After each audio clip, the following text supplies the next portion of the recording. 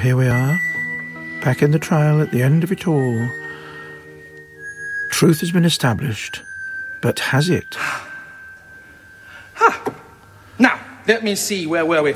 I was about to be... I asked a question. I said to the script editor, whatever happened? Was Peri really killed? And here comes the answer.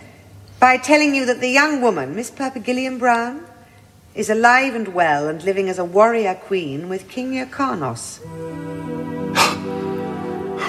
And here comes a piece of absolute schlock.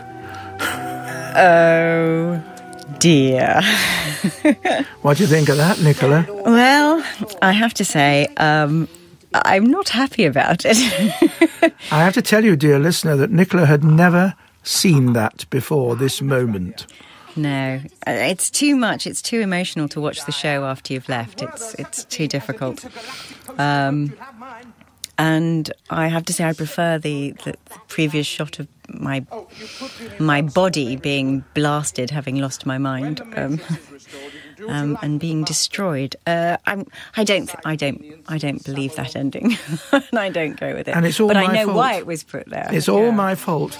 They probably wouldn't have thought about it if I hadn't said, so what did happen to Peri? Was it real, or was the Matrix telling porkies? It's a double-edged sword, because you did that. And also, JNT had said to me, I didn't think it would... I mean, I knew people would be upset, but I didn't think they'd be quite as upset. So I think you just gave them the opportunity to say, we didn't do it, really.